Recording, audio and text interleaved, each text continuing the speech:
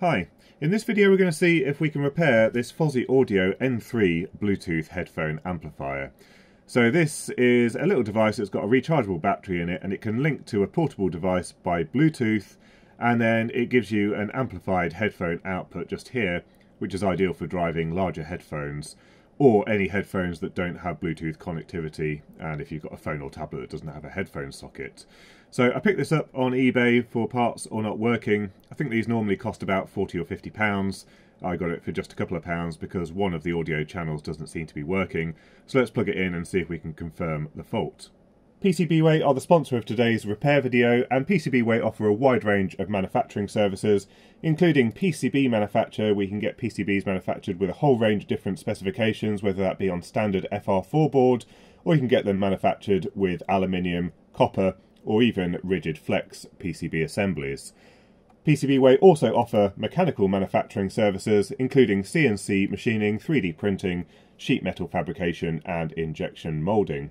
I'd also like to bring your attention to PCBWay's design contest. If you click on the banner at the top of the website when you visit them, there is the opportunity to enter into their design contest. If you submit your project there, there's the opportunity to win many prizes, including a first prize of $1,500 cash plus a $200 coupon. So don't forget to visit PCBWay.com. According to the user manual, we should be able to power it up and then start the pairing process. So we'll hold down the power button, and then I think this means we've got full battery here, and then the flashing blue light means it's ready for Bluetooth pairing. So let me see if I can pair it on my phone. Right, that's paired okay. We've got rid of the flashing blue light, and now we've just got 4 red LEDs, which I think means that we're at 100% battery power. But the illumination on these is pretty uneven. That one's a lot brighter than all the others, so I'm not sure what's going on there. But if I play some audio on my phone, and we look at the spectrum in the background, we can see that we're only getting audio coming out of one channel. So certainly one is not doing anything. And the other thing that I've just noticed here is that the audio jack seems to be at quite an angle here. So I'm not sure if we've just got a simple problem with the 3.5mm jack. So we've got some screws on the bottom here. Let's take the cover off and have a look inside.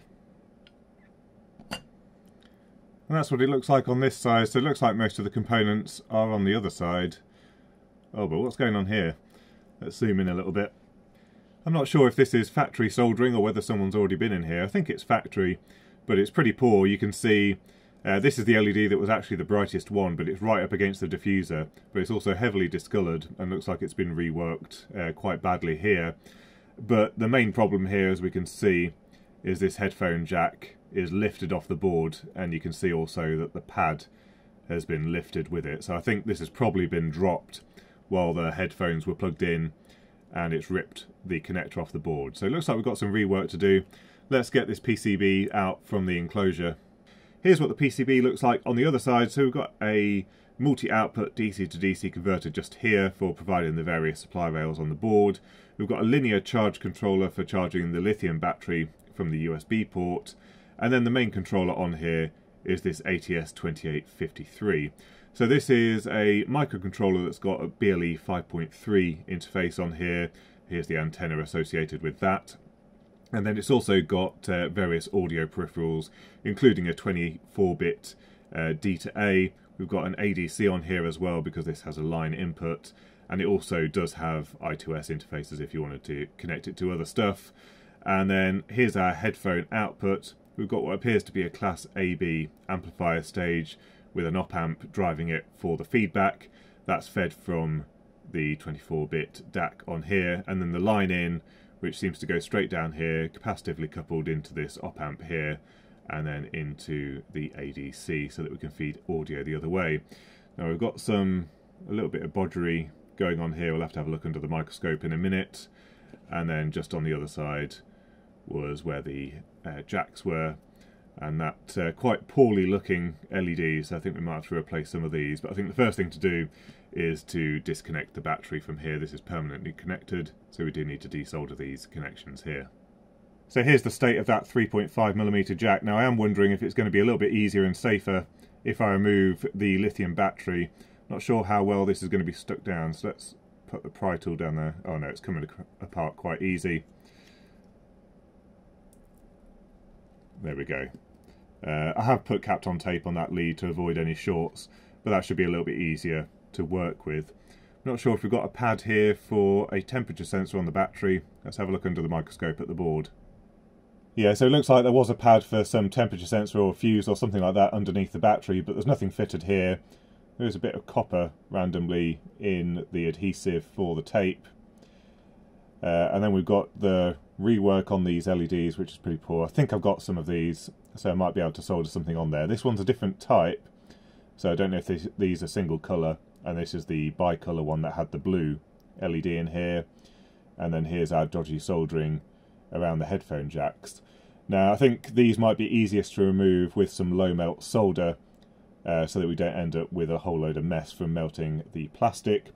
And then just on the other side, this was that rework that was over here. Let me just adjust the focus a little bit. Here's the rework. So they've sliced the track that goes between these two pads just here. And then there's a track that goes all the way along this way. They've sliced that one and put a resistor across it and left some of the copper from the tracers behind. And that looks like the same copper that was on the other side near those two pads in the adhesive.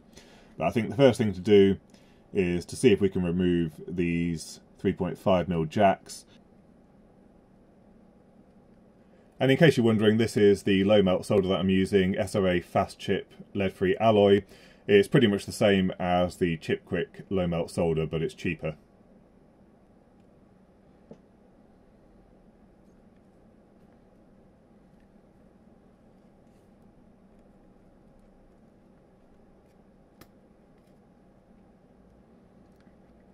So as you can see, when it was impacted, we lost a couple of pads here.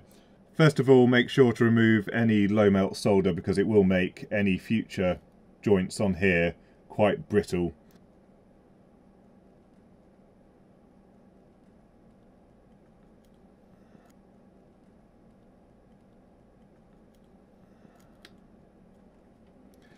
And then let's get some IPA to clean that up.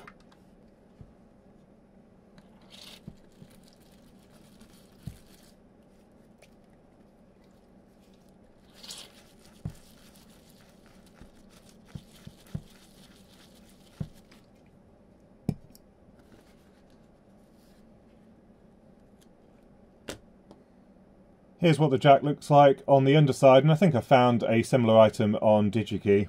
So it's part number 54-00177. You can see it's got the same footprint, same two holes in the PCB, and also the same detail here for the internal switching contacts. So that's only 80p to replace. And we've got the datasheet here which shows the arrangement of contacts internally, so we can work out which ones in particular we need to be careful of on the PCB. Looking at the PCB, I think there was only 3 terminals actually doing anything. So there's a ground pad just here, and although on the jack this one over here is electrically connected to this one, it looks like they didn't actually connect it to the ground plane. Let's see if we can zoom in on that a bit more. Yeah, you can see there's a definite clearance between the pad, and then there was a gap, and then there's the ground plane. So that's why this one came off very easily, because there was basically nothing attaching it to the board. And if we zoom out a little bit again, you can see here we've got the right channel going through to a via that goes to the other side of the board. This pad doesn't seem to be connected, there's a clearance around there. This pad isn't connected, there's a clearance around this pad as well, no vias. And then the left channel just goes through again to the other side of the board. And if we look on the other side of the PCB, you can see here that we've got the 2 vias that we're talking about, so the left and right channel here, a resistor to ground, and then also these tracers go off to the headphone amplifier, in particular Q7 and Q11. So this should be a fairly simple repair. We just need to do a wire mod, and we also just need to make sure that the jack is more mechanically stable. When it comes to these LEDs, I think these are just red LEDs over here. So red, red, red, and then this one's a red and blue. So red, and you can see the blue dye just over there. So I'll see what I've got in stock, whether we can replace these. We could also just stick a 1210 LED on its side if I haven't got these in the same package. We've got a replacement jack here. Let's just double check it actually fits. Yeah, so that's definitely the right part. So now we just need to work out how we're going to get the signal back to the left channel connection over here. So I think the first thing to look at potentially we could just drill through the PCB, but also we might be able to run a wire around this onto the other side of the board. So let's see how tightly it fits into the case. As you can see, there's actually lots of room to run a wire from this pad round the other side onto that resistor. The other thing we could do is scrape away the solder mask on this via and then solder a wire on that via and then onto this pad. The only difficulty with that is then when we solder the headphone jack onto that wire, there's a good chance enough heat will flow down the wire, it becomes desoldered here, and because it's underneath the jack we can't actually verify that connection is good. So unfortunately I think we're going to have to run a wire around the outside.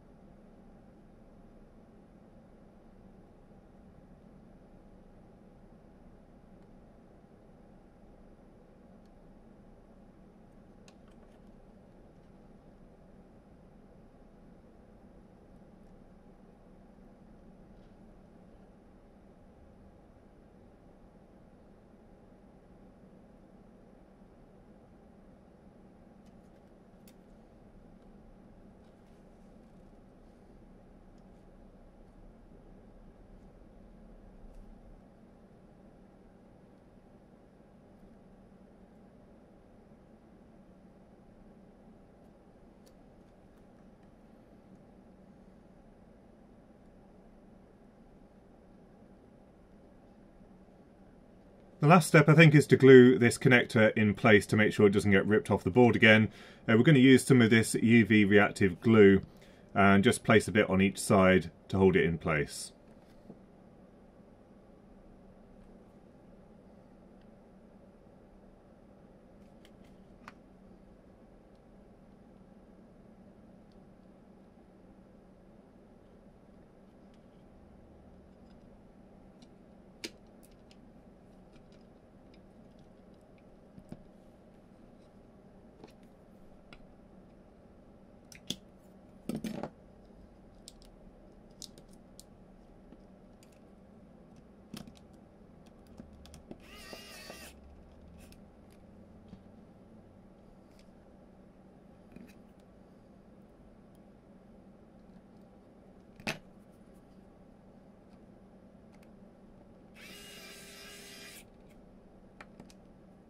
Right, we've got it all back together, everything's slid in properly as you can see. So let's turn it on. Got the power button on the bottom.